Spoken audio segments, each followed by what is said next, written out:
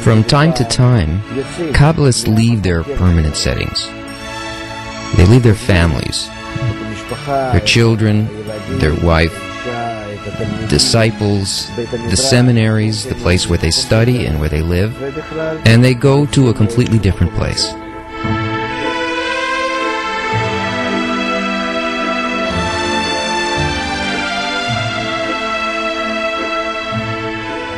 I used to go with my rabbi for a few hours a day, and also occasionally for a couple of days out of the week, to the city of Tiberíades, Mount Meron, up north, where we could be completely alone.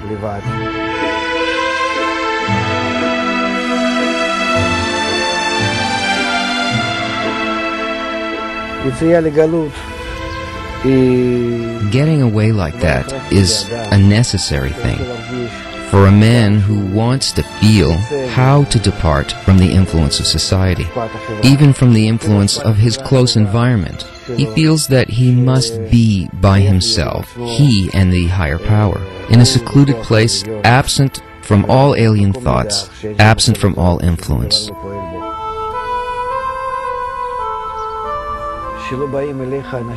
Where people aren't coming to see you and you're alone for long periods of time, engaged in writing and reading special texts.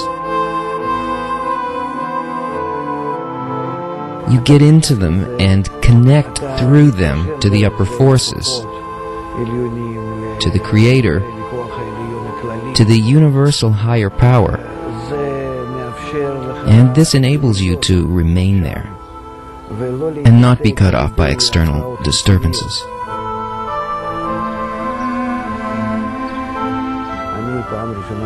The first time we went, I felt it in a very powerful way.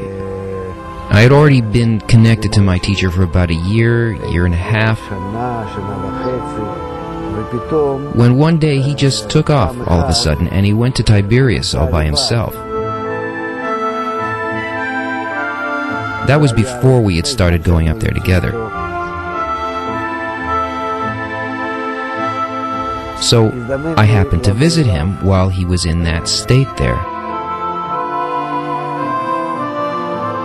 I remember going up to the apartment where we later used to spend time together for many years.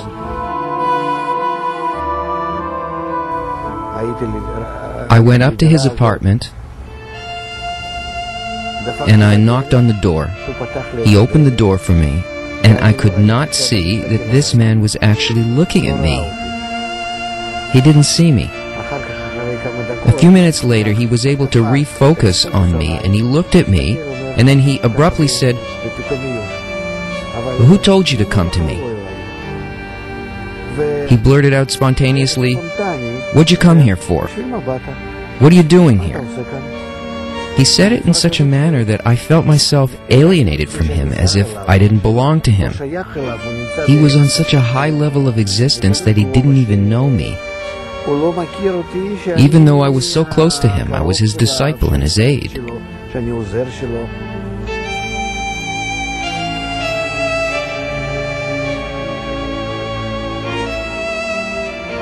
After 2 years passed from the time of that encounter in Tiberíades, he said to me, "Let's start going there together." And then I was absolutely able to feel that he was taking me with him.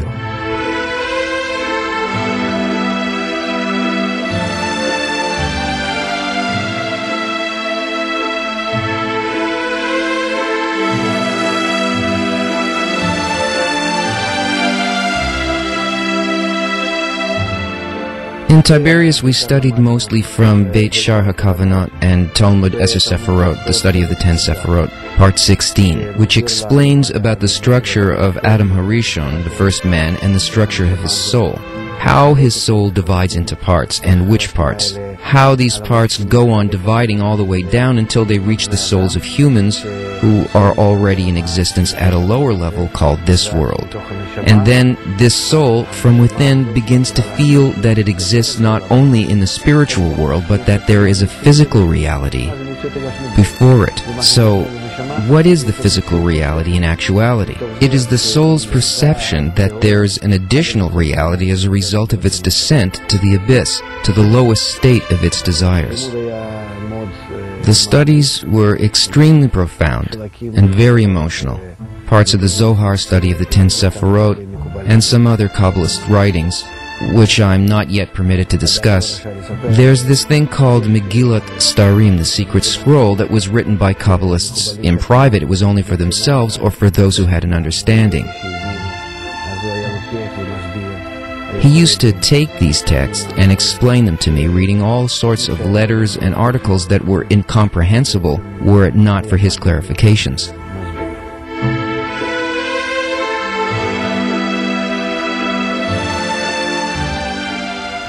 Nowadays there's regret. Naturally, I'd be able to absorb more from him if he was still with us today.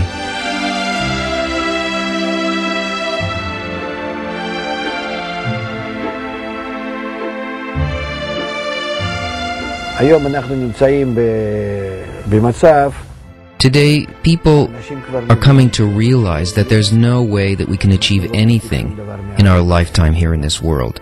Fatigue, drugs, a global crisis has hit the world, and it's made people lose interest in what's happening, lose interest in any of the illusions that they used to have, and they just don't expect anything good from technological progress.